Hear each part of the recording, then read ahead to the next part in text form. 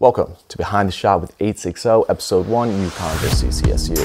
In this series, I'm going to be breaking down how I got the specific images from this past game with UConn Football, what kind of gear I used, my thought process during capturing those images, everything that went into the shot.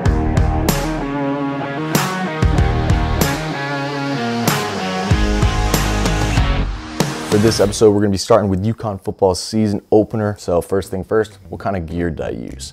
For the camera, body, I was using the Sony Alpha 7 trace with the FE 24 to 105 millimeter lens at f4. And for pregame, I was lucky enough to use the DJI Ronin to get some smooth cinematic shots. First shot that I had to get was Jim Mora getting off the bus. To be honest, not my best work. Yeah, the Ronin kind of took me for a spin there. I didn't know exactly how to use it. I was a little sloppy with it. So after that first shot, you can kind of see on the walk-in, it was a little bumpy. When Mora first got off the bus, I completely kind of missed it. So for like the next 30 minutes, I was just playing around with the Ronin. Just boom, boom, seeing what worked, seeing what didn't. And I felt like as Warm started kind of going on, I felt like I was actually getting the hang of it and starting to use it correctly. So this allowed me, I thought, to get some pretty awesome shots during the pregame. Some of my favorite ones that I want to walk you guys through here. The first one, Durante, before he was walking out to warm-ups, I mean, he's just standing in this perfect spot. I love the frame of this shot. I used this shot, like the frame, probably about 50, 60 times, and it worked almost every time. The way it was kind of slanted up, leading up to them, and then the walls on the side, it was just a great frame. Some things looking back at, I wish I could almost used more movement with the Ronin because while I was in the act, you know, recording, I didn't realize how well the Ronin was working. I was a little worried that it would maybe a little jumpy at sometimes, and I just wanted to keep it smooth and make it good enough.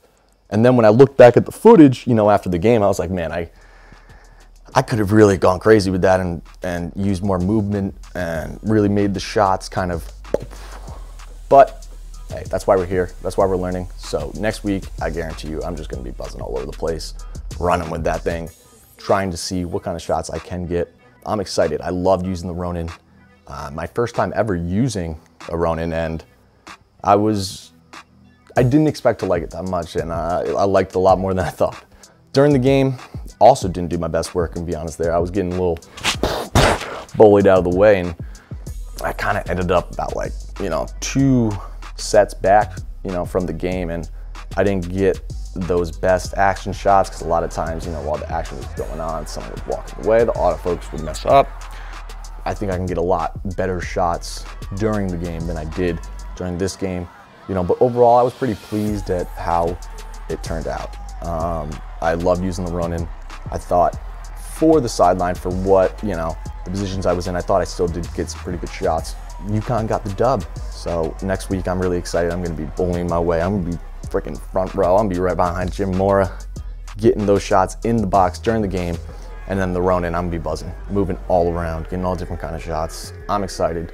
UConn football's coming up. Let me know if you guys wanna know any more about the shots. Thank you for guys checking in. Hit that subscribe button. Go Huskies.